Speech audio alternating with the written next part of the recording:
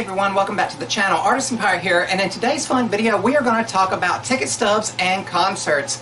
Now I have the laser running behind the camera, and you guys know it's a tool that I never leave unattended. So I thought while it was running I would have the camera out here and do one of those discussion style videos. Cleaning up the other day I stumbled upon all of my ticket stubs. Now I had a few hanging up, that were prominent to me and everything, but I found the rest of them and I thought, why not talk about them? Concerts are a great way to get to know people, the music they like, stuff they like to go to, the entertainment they enjoy. So I thought, why not? I love music. I always love music. It's the first thing I put on when I'm out here in the workshop. I have an old school classic iPod here, and it is linked to a guitar amplifier to provide music in the shop that I can hear over the ear protection when the tools are running, and it's packed with songs from all genres. I love all kinds of music, some old classic music, some of the newer stuff, but I am very much an old soul, and I kind of stick to that like 80s era that I am born in. I was born in 1988, but here is a stack of ticket stubs, and I've got some autographed posters laying here on the workbench, and I'd like to just briefly talk about them and show them to you guys, and hopefully you guys will appreciate the video. Again, with these discussion style videos, I'm not going to try to make it too long or drawn out, but I hope you guys enjoy it. Now, the most recent ticket stub I have, and one that was right on top of the pile, was the latest Wolverine movie. Deadpool and Wolverine just came out a few weeks ago, and we went opening day to see it. It was a good movie, and I really enjoyed seeing the classic Wolverine back on the big screen. Here we have Ripley's Aquarium. You guys know, if you follow the journeys, that I love Myrtle Beach, South Carolina. And Ripley's Aquarium is a mainstay there. And here's the ticket stub from when we went. And this was the last time I went. I've got a few more of these, but the last time we went, me and my ex went, it was around $75 for two grown adults to get in. And I think that's just way overpriced for that. But I have been to it a few times, and I thoroughly enjoy going through, especially the tunnel where you can see the sharks and aquatic creatures and all that. If you've never been, I would encourage you to go at least one time to kind of tick it off the checklist when you are in the Myrtle Beach area. Here we have, of course, the North Carolina Transportation Museum. It is about an hour and 15 minutes up the road from me. It's right up the highway. It's not very hard to get to, and that is dedicated to trains and all forms of transportation. They have the historic roundhouse. We've actually done a vlog there. It was the very first time I had tried a kind of travel vlog, doing that, so it was kind of one I want to go back and do over, but it's a great place to go to, and it was only like $7 or $8. Again, all this is U.S. currency to get into and stay all day. It is a vast facility, so please take your walking shoes. Here's another one from Myrtle Beach. Pirate's Voyage, of course, I went there being the pirate. Now, I've been there several times, but after everything happened in the world in 2020, we haven't been back. And that's basically because, once again, just like with the aquarium, prices kind of skyrocketed. And if you're already paying to go to the beach, that's a huge extra expense on top of that. But it is dinner theater. It is a great show from start to finish. They feed you a great meal. And again, I'm thankful that I got to experience it. Here we have one. This is a lot older. I want to see if the date's on here. I don't see it nowhere. Yes, I do. 2001 of February. WWE was in town, and this was at Raleigh. We went and we got great seats right by the stage. You guys know that I used to love watching WWE, WWF, and I still keep up with the highlights, just ingrained in me, because I remember as a kid, on Monday night having to see WCW and then WWF, but I got to go to a couple of those shows, and I'm thankful. Here we have two ticket stubs from the Mebane Train Display Train Show. This was the very first time I ever went to a model train show, and I was blown away by the community and the camaraderie of everyone. And basically they have a raffle where they raffle off a train table with a full train set on it, and all the money raised at the raffle goes back into the Mebane Train Display, where they can buy new trains to put on the layout, new display pieces, and just keep general operating expenses going. And I put $5 in the cup and got 5 raffle tickets, and surprisingly I won the original train table that I started the train room on, showing things. It was a carpeted piece of wood with an O scale loop on it. I took the O scale loop up and put my HO scale stuff on it, but this little ticket stub here led to the ultimate evolution of the model train room that we have been documenting, so really cool. The Tams, the Mighty Tams, very popular and historic in beach music culture. You guys know I love beach music. We went to see them at the Paramount Theater that is in downtown Burlington. A lot of great shows happen there, and they have the popular songs like, I think it's called I've Been Hurt. I know that's the chorus of it, you know. And then they also have the good and very popular song, Be Young, Be Foolish, Be Happy. So a great legendary beach music band to go and see. So I'm really happy with that. Here we have the Greensboro Women's Tournament Finals, the semifinals, and this is from 2015 when I was with the Boys and Girls Club.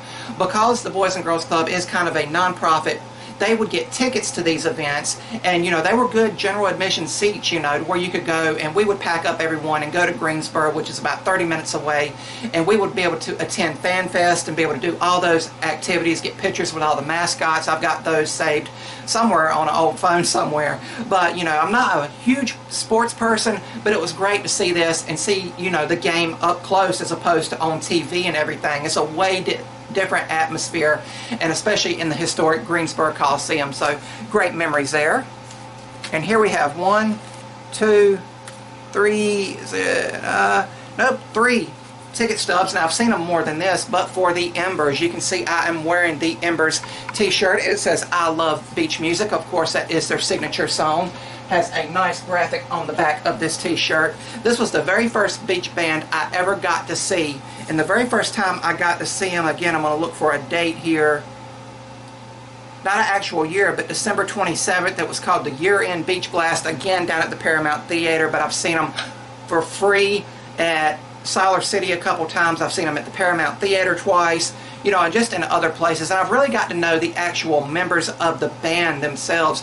And for such a legendary beach music band, I feel humbled to get to know those people personally. And I've made some stuff for them, you know, a CNC sign with the band's logo. I've made them some night lights, some keychains, the custom compound cut ones on the scroll saw. So a great legendary group, and while they're still around, I would highly encourage you to go and see these, as well as the Tams while they're still around. Here we have the Hollywood Wax Museum. Again, this is in Myrtle Beach, South Carolina.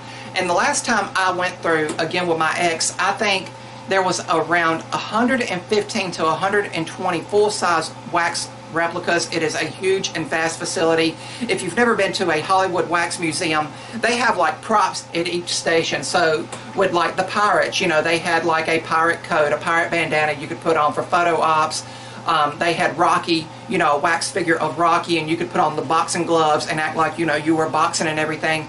So a lot of props to make it enjoyable as possible.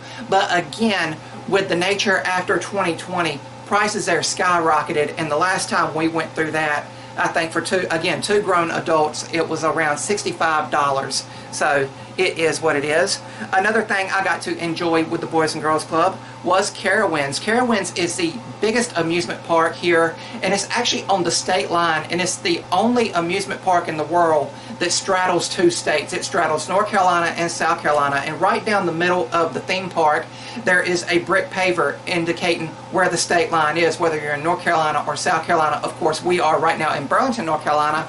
It takes about 2 hours to get here. I've been other times on my own to kind of film some of the rides and everything. It is a great trip, and they have some fun and thrilling rides, and I've been wanting to go back for a few years. It's just with time and filming the YouTube shows and then doing stuff like that and just general life, it's hard to get a group together to go up there and spend a day riding thrill rides and everything. But a great place to go to. Here is one that's going to come out of left field, and this was in August 2nd, 1992. I was born in 88, 89, 91, 92. I was 4 years old when I went to this concert, so I in no way, shape, or form remember it. So please keep that in mind. But it is Michael Bolton.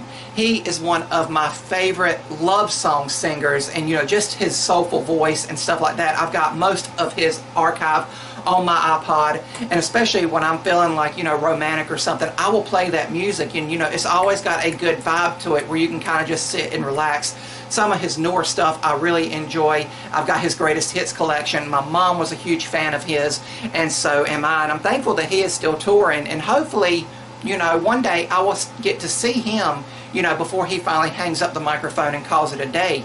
You know, so that's the case with a lot of these bands. I would love to see a lot of people while they're still touring. One artist I wish I could have got to see, and I got into him later on in his career, was Meatloaf. That one again might come out of left field, but I love his music. It's rock opera. Some of his songs are so lyrically driven, and I love that as opposed to the music.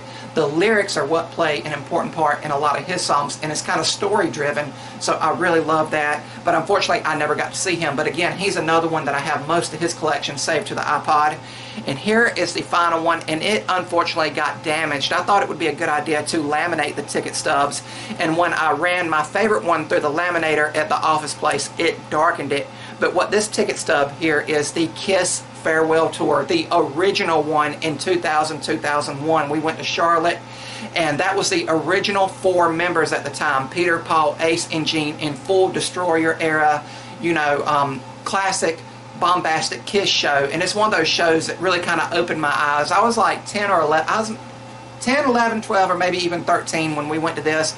But it was a great show and a great night. They are a great underrated band, and I don't like all the politics of the band. I love the music. So really cool. That's all for the ticket stubs. Now let me show you guys some autographs I have. I try to collect those whenever possible, and I've got to get all these framed. I've only got one of them framed so far. Here we have from when we went and seen the Mighty Tams. There you see there the group, and you have the little singers there on the photo there. And well, I meant to say, you know, the group of singers, and then you have the lead singer's little boy there. He is now going to take up the mantle and continue the group for generations to come. So you see the lead singer there, Little Red. He's got his son, and then some of the original members are still with the band. So really cool. I got all of them to sign it there. And again, this was at the Paramount Theater, and the only one I have signed. Here we have the classic Embers. Now this was the last time I got to see them at the Paramount Theater.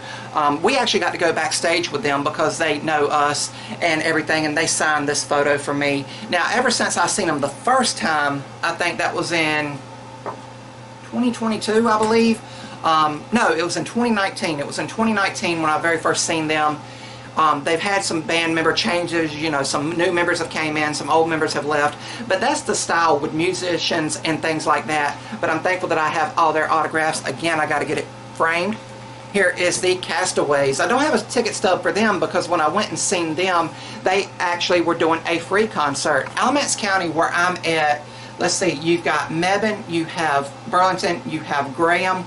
They do free summer concerts, and they try to bring in a lot of beach bands. So that's where I got this one. I went to the office store and printed this out on some nice photo paper and got them all to sign it. The lead singer there, she was nominated for Entertainer of the Year for beach music, as well as Craig Woolard here, going back to the Embers. He has won Entertainer of the Year for beach music 5 consecutive years in a row. So I hope that just speaks for the show that the Embers put on. They're very interactive with the fans and everything.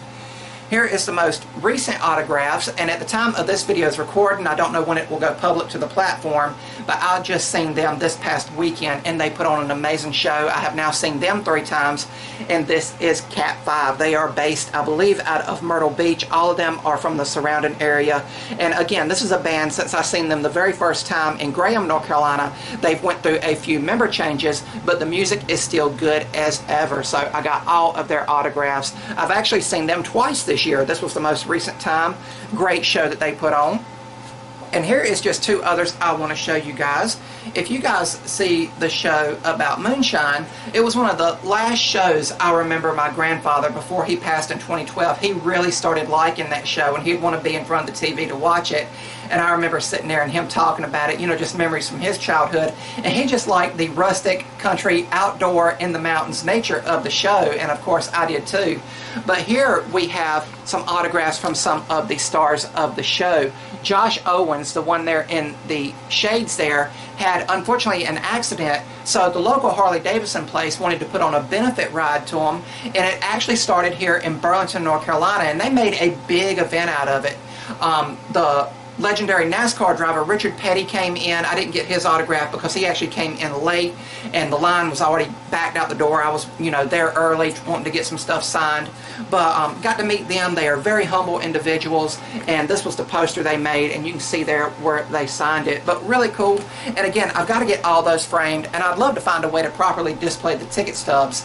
What this video is about is just nostalgia for me. You guys know I love talking about nostalgia, and I hope you guys have enjoyed it. And what I want you guys to do is let me know down in the comments, what was your favorite concert or entertainment event that you ever experienced that maybe changed your life in some way, shape, or form? I know when I seen Kiss that first and only time at the original farewell tour, that kind of just opened my eyes big time. Now there's other artists in here that I don't have the ticket stubs for, or I can't locate the ticket stubs. I know I at some point started keeping them all in one spot, so some of those ticket stubs have fallen by the wayside. I know I have seen legendary country music artist Alan Jackson. I've seen him 3 individual times. Once at the beginning of his career when I was really, really young. It was at an amphitheater. I do vaguely remember that concert. Then we've seen him in Greensboro, and then we've seen him again in Greensboro later on, and he was touring with another legendary country music star, Martina McBride. But again, I hope you guys have enjoyed this video and just me talking about memories and stuff from my life. If you're new to the channel, hopefully you'll click that subscribe button and follow me across all my social medias under the Artisan Pirate name. As always, links to contact me as well as all my social medias will always be linked down in the description box below these videos. That's about all for this one, and remember guys, if I can make it or do it, so can you. Thank you all for watching. I'm the Artisan Pirate. Take care, and I'll see you guys real soon.